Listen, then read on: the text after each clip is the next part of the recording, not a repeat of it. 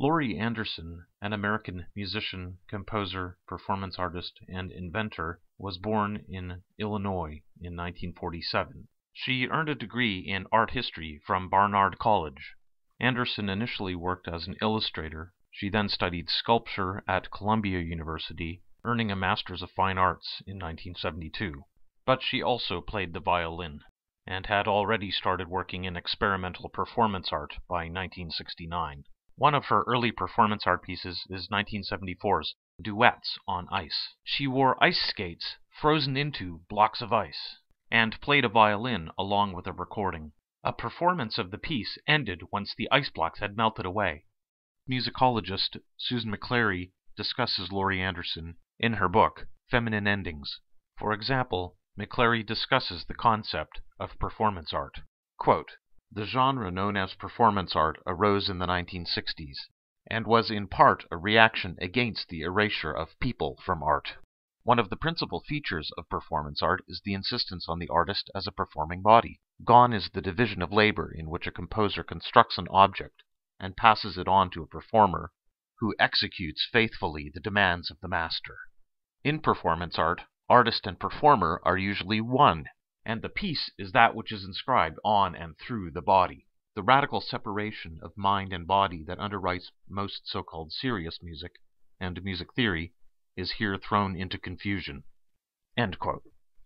Anderson's Duets on Ice is an excellent example of what McClary is talking about. But as we will see, the whole idea of the mind-body split is something that Anderson mainly pursued through electronics.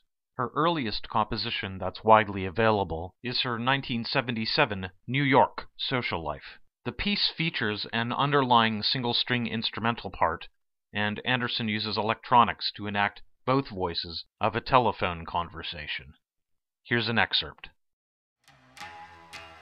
Well, I was lying in bed one morning, trying to think of a really good reason to get up, and the phone rang, and it was Jerry, and she said, "Hey, hi, how are you? What's going on? How's your work?" "Oh, fine, just waking up."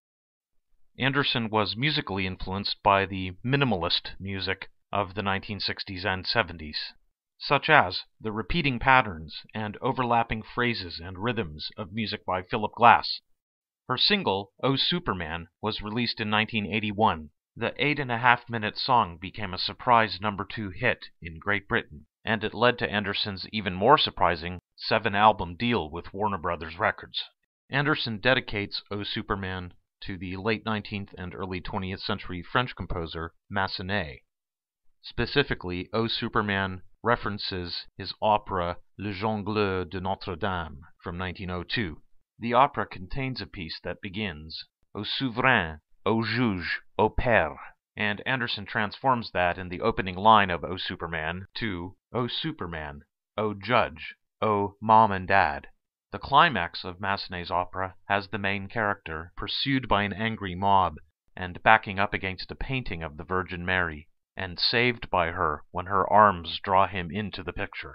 Anderson transforms this idea in "Oh Superman" to being held by Mom in her long arms, her military arms, her petrochemical arms, thus making a complex, ironic statement about the West, technology, and so on. Perhaps naturally, Anderson uses technology extensively in "Oh Superman." The piece is based around a pedal point on the pitch, middle C, on her own voice, on the syllable ha. She sings the syllable into a microphone, but then has it play back through an electronic loop. The ha sound continues for the entire duration of the piece. As McClary points out, the ha sound could be either a sardonic laugh or an anxious, childish whimper. Anderson's playing here with what it usually means in the West to build music above a pedal point, many different chords, counterpoint, and so on. Anderson, though, only has 2 chords surrounding that middle C, an A-flat major chord in first inversion with its middle pitch, C, at the bottom, and a C minor chord in root position. In Western tonal music, a weak inverted major chord would almost certainly lose to some other chord or chords, but C minor doesn't really win out either, and the semitone from A flat to G is the only difference between those 2 chords. Anderson has thus reduced the idea of tonality to its bare essentials. Also, the notes she sings while those chords are happening appear partly in her recorded natural voice. However, the words she's singing also affect the sound of a synthesizer at the same time through a device called a vocoder, which makes it sound like the synthesizer is also singing. Towards the end of the song, repeating patterns appear, but still combined with the alternating chords. Also, the pedal point, middle C, ha, has been continuing through the entire song, and it's still there at the end, with its always there, but also final word about nothing having actually been concluded. Here are excerpts from the beginning of the work, around a third of the way in, the So Hold Me Mom section, and the very end of the work. Oh, Superman.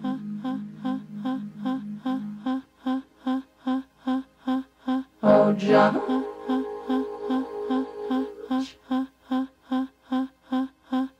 Oh, Mom and Dad.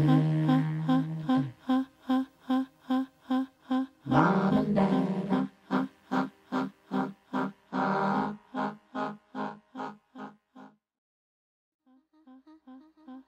This is the hand that takes.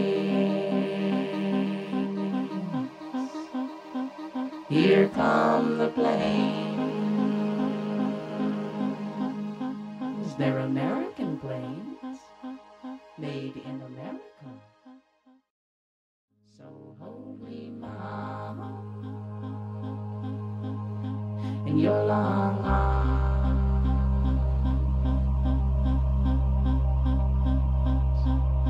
Your petrochemical arms,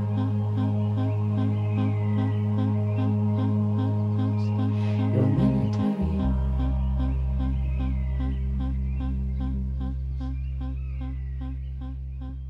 in your electronic arms.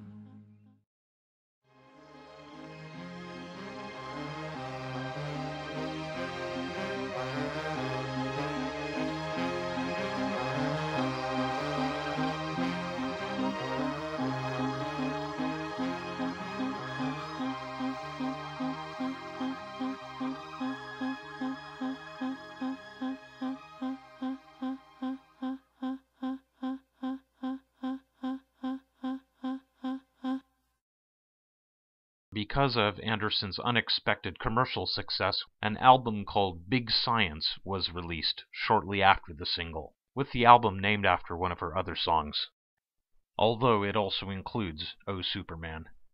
On the album, Anderson herself contributed vocals, vocoder use, keyboards, percussion elements, violin, and additional electronics. She also worked with several additional instrumentalists, especially wind instruments and percussion and drums.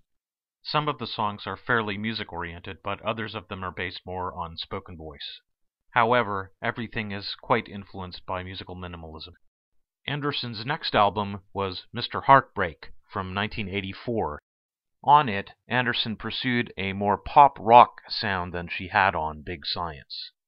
She even collaborated with British rock musician Peter Gabriel on the song Excellent Birds and on Gravity's Angel.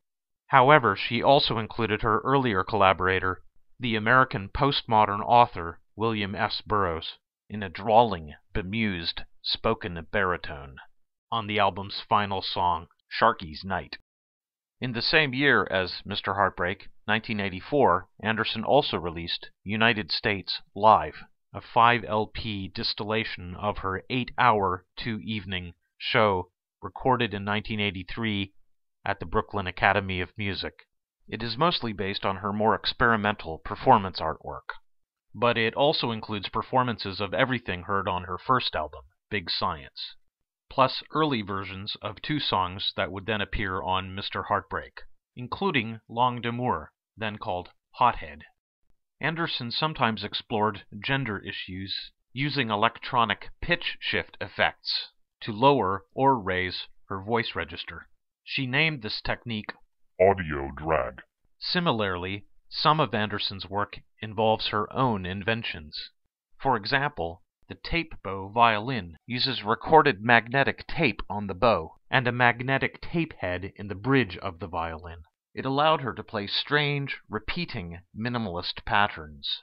Later versions of the invention used MIDI and sampled sounds instead. Here are examples of audio drag and the tape bow violin.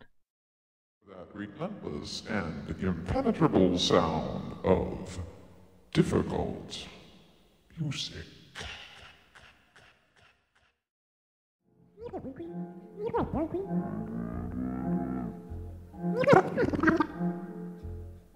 I think I had to take a test in the Dairy Queen on another planet. Anderson's next release was the 1986 concert film, Home of the Brave. The film and related album include versions of her earlier song, Language is a Virus. It references her piece, Walking and Falling, and the ha at the beginning of the chorus arguably references Oh Superman. Here's an excerpt. Well, I was talking to a friend, and I was saying I wanted you, and I was looking for you, but I couldn't find you. I couldn't find you.